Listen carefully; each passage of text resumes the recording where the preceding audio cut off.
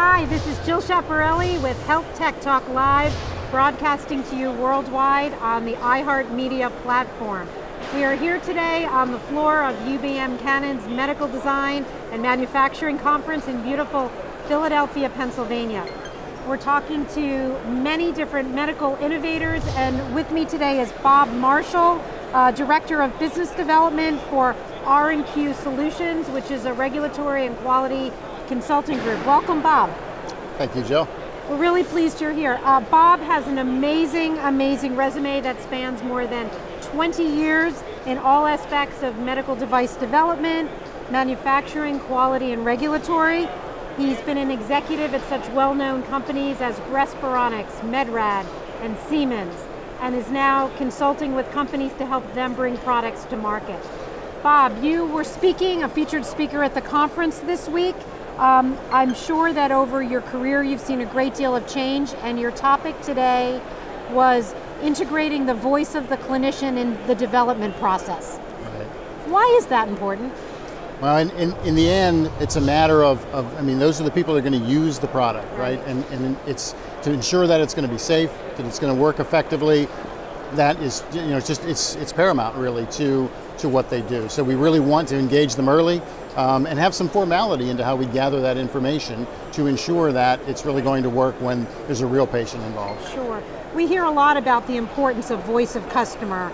You get the feeling people give lip service to it sometimes and don't follow it seriously. What advice do you tend to give to companies about the right way to engage clinicians? Well, the key is that they need to be directly involved, and you need to understand. When I spoke at a previous conference last year, and I was co-presenting with a doctor, and he said probably the best thing I've ever heard said about usability, human factors, and that voice of the customer. It's, healthcare is busy, things are moving quickly for docs, for clinicians, and he said, if you put something in my hand that I can't readily understand within a minute or so and doesn't feel good to me, I will never use it. Right, and you're never going to sell the device. So for all of the great ideas and development that may be behind a product, it will never see the light of day, or at least never gain critical adoption. Right. Just because it doesn't have the ergonomic fit, and it's not what they want. Right. Clinicians are humans too, and they want to feel good about their product. Right. When do you advise your clients to bring the clinician group in? How early? Yeah, as early as possible. For really? Sure.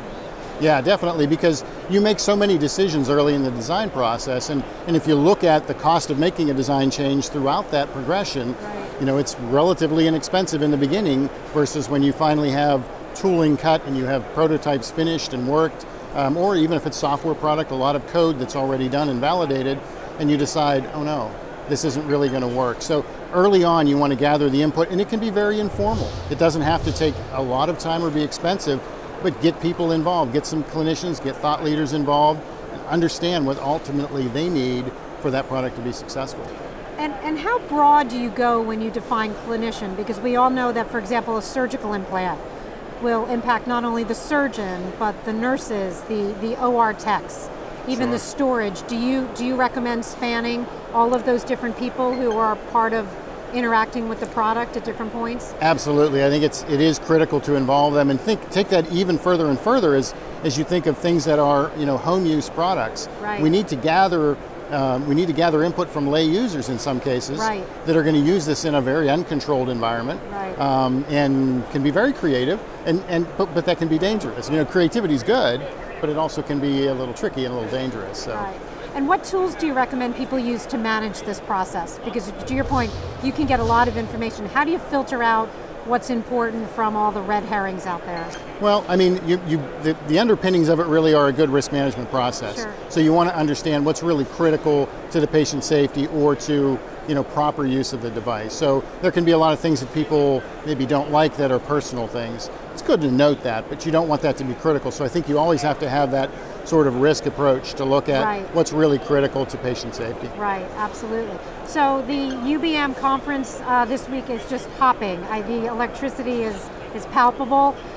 What are some of the interesting technologies or trends you're noting as you walk the floor? It's hard to ignore. 3D printing is huge. 3D printing, sure. Yeah, it's just awesome to see all that going on, but just so many things that are changing, and I think people are There's automation clicking all around us here, which has been really great to watch. But just watching people continuing to improve solutions, getting them right sized to fit production lines, it's just, there's a lot of great stuff here, no doubt. A conference like this brings together clinicians, industry folks, consultants like yourselves, and actual device manufacturers. What benefits do you see to having all these people under one roof? Well, I mean, it's, we live in an outsourced world. We all need each other. It's rare that you have the organization that does everything under one roof anymore. So it's important for us to know of one another and collaborate. And from my perspective, it's great to just be able to meet a lot of different folks. Absolutely. And put together opportunities. We may or may not be able to serve somebody, but it's still great to meet them, understand what they're doing, some great technology, and if they need help, it's great. But if not, at times you have folks that you can refer them to that oh, you're looking for this, here, go see them. Right, they do it. right. So it's like a big family. It is a big family. Bob, if somebody wants to get in touch with you at R&Q, where should they go? You can go to our website. It's www.rqteam.com. Okay, great. Thank you so much for being with us. Thank you, Jill. I'm Jill Schiaparelli. The program is HealthTech Talk Live, broadcast worldwide on iHeart Media.